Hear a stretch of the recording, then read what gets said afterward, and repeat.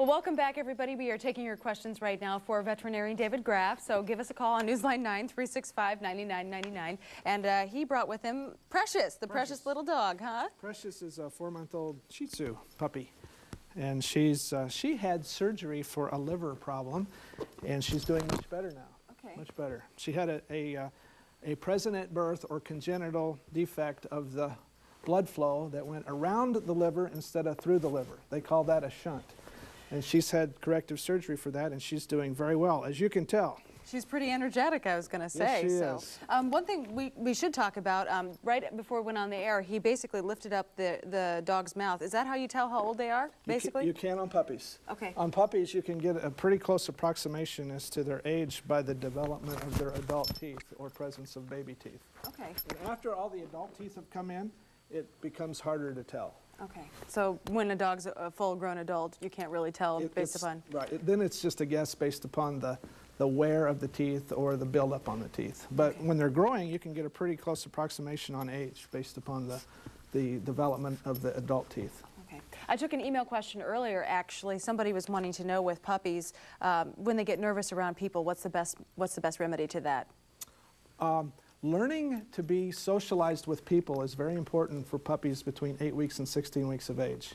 Make sure that you don't keep your puppy too close to you only. Make sure that you take them to meet all the friends and neighbors and relatives and the mailman and the gas meter guy, and make sure that they meet all those people so that they become socialized and so that they don't become fearful. Okay. We have Ginger on the phone with a question for us. Go ahead. Ginger, are you there? Ginger, are you there? Ginger? Yes. Okay, go ahead with your question. Yes, sir. I have a Shar-Pei, and she constantly, I know she's old because we didn't have her since 93, and she constantly licks everything. Okay. Licks herself or licks objects in your house? Everything. Okay. Well, she just has developed a taste for licking things. It's probably not a sign of a deficiency or it's probably just a habit.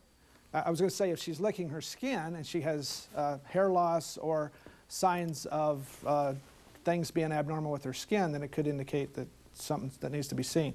But if she just likes to lick things, cats like to lick plants and dogs like to lick furniture and They just like to lick. Yeah, yeah. It's something to do. It doesn't necessarily indicate a medical problem. Okay. Real quick, we have about 30 seconds. When should people start really worrying about fleas and ticks? Today. Okay. We had a puppy come in this morning, and we try to check every animal for fleas when they come in, and one got by us this morning, and the dog's been here for an hour, and we just now found a flea. Wow. So yeah, it is.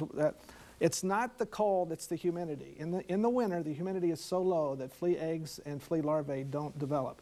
It's the humidity's up, so fleas are out. So put on the topic of flea prevention. All right, very good advice as always. Veterinarian David Graff, thanks for coming in today. And Precious, you did good. She calmed down, of course, at the end, right?